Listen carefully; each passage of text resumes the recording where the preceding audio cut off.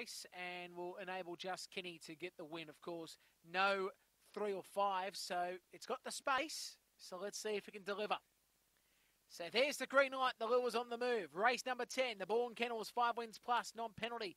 5-12 the journey, set and away. Starting nicely was Rusty Fury from the outside there. Just Kenny and Double Vision.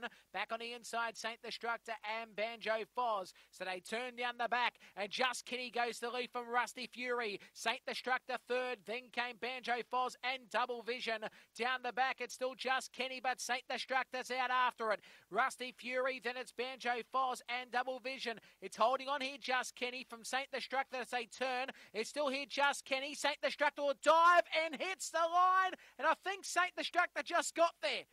Just defeats here, Just Kenny. Third spot's going to be tight here because we had Rusty Fury. Then it was Banjo Foz and Double Vision.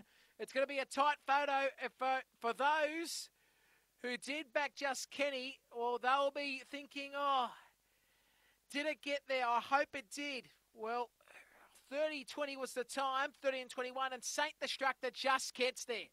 Just gets there by a nostril, defeating here Just Kenny, and Rusty Fury did finish third. So that is numbers of 2, 4, 1, and we await for fourth. 8 will be officially fourth. But yes, the 2 black and white Saint Destructor just got there on the line.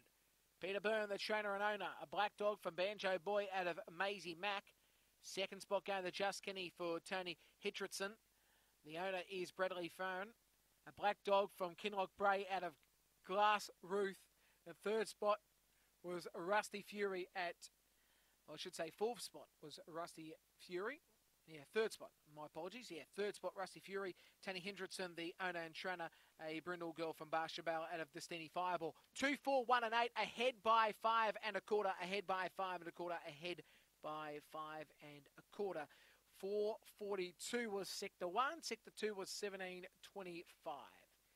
So 30 and 21 the race time. The other information to come to hand shortly. But yes, just could not get there on the final second or two. 2, 4, 1 and 8 ahead by 5 and a quarter. All clear right to pay out of race number 10. Race 11, a Pro Greyhound tip.